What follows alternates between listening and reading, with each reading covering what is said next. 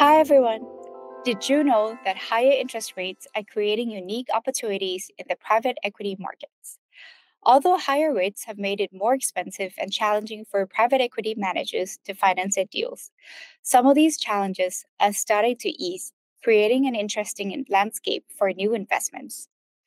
Higher for longer interest rates have made it more expensive and challenging for private equity managers to finance their deals with debt. Additionally, it's become harder to cash out investments, with IPOs and PE exit down about 50% from the peak in 2021. So, why are we talking about private equity now?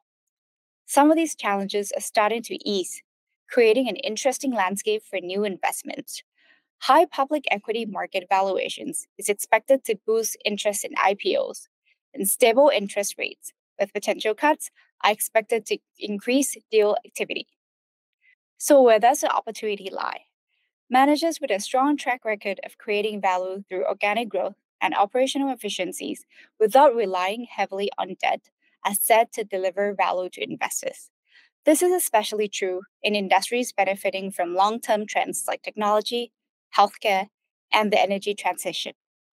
Stay tuned for the last part of this series where we discuss private credit markets.